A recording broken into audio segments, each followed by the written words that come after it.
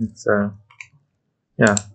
So hello everyone. My name is Alex, and this is Sean.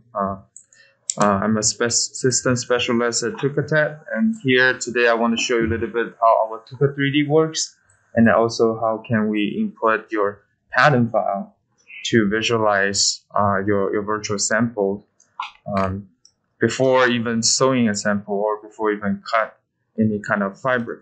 Okay, so as you can see, the first page right here, our 3D is very special because I think we're the only one developing all the motion simulations because we believe all the fitting process involve a lot of motions, right?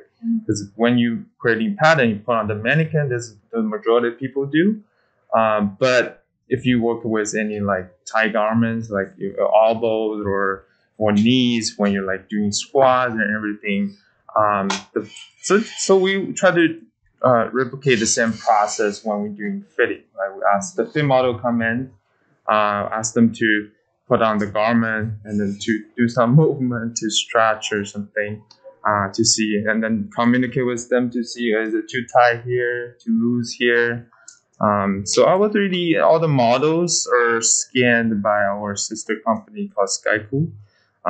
So we have a decent library for models, and then if you need any like specific measurement, or if you want to scan your own fit model, that's also possible. So we can capture their measurement and posture and the body shapes. So the goal is we want to make sure that whatever you see on the digital sample is the same as the physical one, right? Like you can see, now those rendering come from our GPU version. So Sean is working on the computer right now. Basically, now we use the graphic power to give a very nice render. So this is a V-Ray render. When I first looked at it, I was like, oh, is this even a real person? It was a 3D. I was like, oh, and then look at the face. Oh no, this is how I'm modeling. Yeah, that's pretty cool. And so now I'm basically just showing some, like this one. I was looking at this. Some of you guys have some tie-dye stuff right here, right? So here is one demo showing one customer right there. Okay, so this, you can see we have those like motion simulation right there, right? So you have option. You kind of like having fun. When you do the photo shoot, you can be very creative. Like this one, right? You can take a picture without model or with model. You can simulate to specific, like this one, right? You can be like any post and then something, and then you can like rotate the angle, zoom in a little bit, zoom out a little bit. Okay. So basically, yeah. I want to show you a little bit this one, and I can show you some. So the concept is, so what you see right now is basically it's the pattern file. So this is exactly the pattern file. Later I'm gonna show you like how we can like basically lay out all the pattern pieces like this, like vertically, instead of usually our TUKA design default is left to right. Because that way it's easy to plot and do markers and stuff. Okay, but for 3D we prefer vertically, and we basically just place all the graphic on the pattern pieces, and that would showing in 3D. Okay, and let me see if I have other example. Or for instance, I have this like denim jacket I made, right? Okay, you can zoom in a little bit. Wow. So you can see all the instructions. Yeah, you can see very detailed the stitch line, something. It just depends how far you want to go for the look. Okay, and now let me take a. So this is basically, it's kind of messy, but you can see like those elements basically put on not on the pattern pieces. That's why it doesn't matter. Okay, basically we want to make sure on the pattern pieces we have covered by the material, colors or details. Like the pocket is right here. Okay, and then the button is we creating the TUKA3D. We have a button trend. Okay, so that's why here doesn't have a button. Let me see.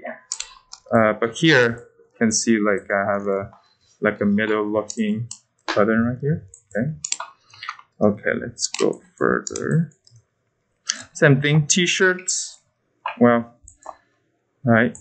you can do with model without. Okay, this is just some comparison or not.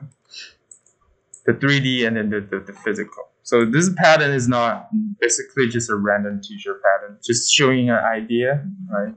So whatever you input on the graphic system, that depends. If you want a really realistic, the best way, if you have I saw a lot of fabrication right here, we can scan them, take a nice picture, dropping the create key and dropping the 3D in Photoshop, and so it can like render nicely as a 3D garment. Like here is a good example to show you we can also do laces, some transparency or something design like that. Also we have a motion simulation like that. Okay, so this is just walk. So usually all model come with 2 animation, one turn around and one walk. You can also have option to render 360 view if you want. Okay. Yeah, here's some posture. I'm just gonna go kind of quickly here. Also, here's a good example. Like some people want to do like 50% embroidery or 55 or yeah. So sometimes you don't need to do all the before you go for digital solution, right? You have to do 3 and send the sample. Maybe like the buyer will be like, oh, maybe I like that one, and then you start production and start order. But the digital solution, the beauty is you don't need to physically sew it. You don't need to spend that money to pay the labor to cut and sew. You don't need to purchase all the materials, and that causes a lot of waste.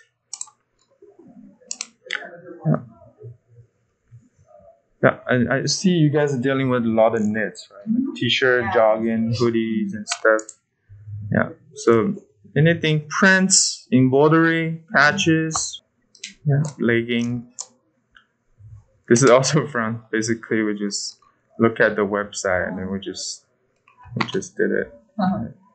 Yeah, you can see some here without model if you like. Okay.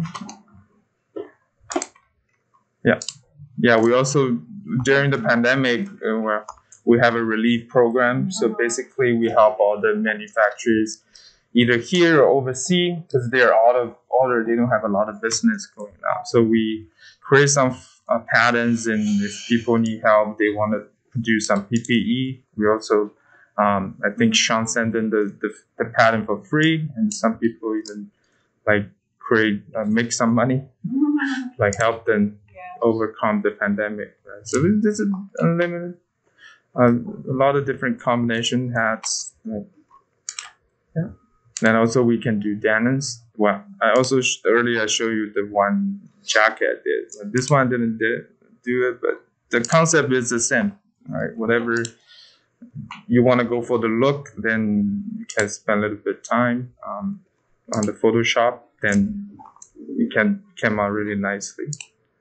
Right. Yeah, this one I was going to show you because it looks like very similar to the style, right? Like a kind of drop shoulder, tie dye, or so here's a comparison: the physical sample and then the digital sample, right? Yeah. Okay, so this is basically showing you the look. Later we're gonna talk about using our software to do fit. Okay, so the look it really depends how far you want to go. Okay. Also, how good your fabric images. Yeah, if the fabric image is very like a couple weeks ago, I was working one company in New York, so they sent me the digital fiber, which is its fiber is a taffeta, so it's supposed to have like shiny, but it's not regular shiny. It has like a golden shiny, but on the digital fiber it doesn't have that. So it's kind of I was telling them like the best if you can take a picture, so we can so we can. So you have to really good in Photoshop to create the detail. No. Yeah, it's not hard. I can show you, but some tricks is very easy. You can create some patterns if you want to change color, or you can do something image manipulation. Okay. I don't want to take too much. Yeah, suits, jackets, some hoodies, denims. I have a long presentation. You guys also doing kids? Doing for We kids, do right? lots of kids, yeah. Oh, okay. Yeah, this you can be very creative. This is from our Sri Lanka thing, I think. First, we also have kid models. We even have this. This one, look, I hide the face, but look at how cute is those leggings. Like, yeah, I was like, oh, I never, in the beginning, I was like, I never had this model. I want to have that. Yeah. All right, that's really fun. Some letters. All right.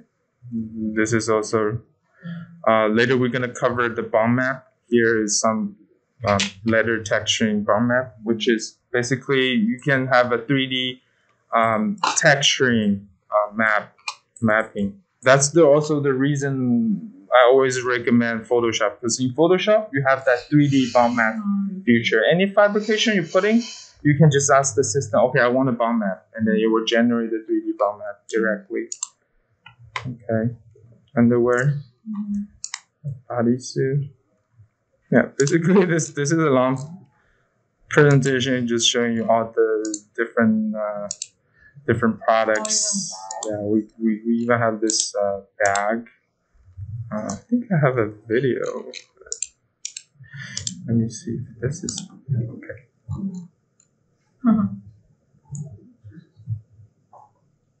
Yeah, this is also a technique with the bomb map here. Okay. The bad. So okay. it's everything, huh? Yeah, pretty much everything. Wow. Yeah, you can also use, well, because this is basically just using the default animation, right? Walk. Earlier we see the walk, but earlier we did 360. But here you can render from the side and using basically video editing a little bit, make it as a fashion show, right? Yeah. I'm just gonna skip really quickly. You can turn, right? And then you can put kind of like digital line sheet like that, right? Yeah. So it depends on how do you want to use the software, but you can be very creative. Okay. Yeah. Okay. Wow. Hope you guys like it.